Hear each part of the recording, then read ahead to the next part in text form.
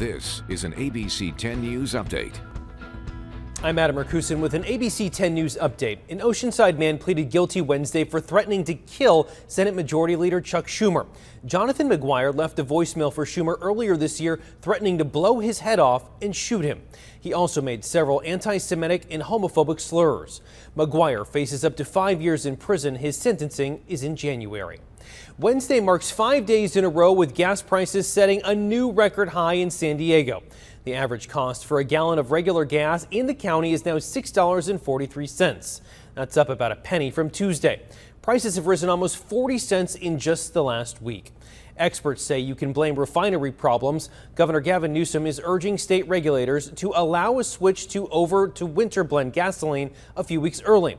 That could help bring down prices. A project to help slow the sewage spills in the South Bay is taking a major step forward. The agencies in charge of tackling the problem just hired a contractor to start design work. The project will double the size of the treatment plant. Officials say when it's fully up and running, it will reduce the number of days wastewater flows into the U.S. by half. They have not said when actual construction will begin.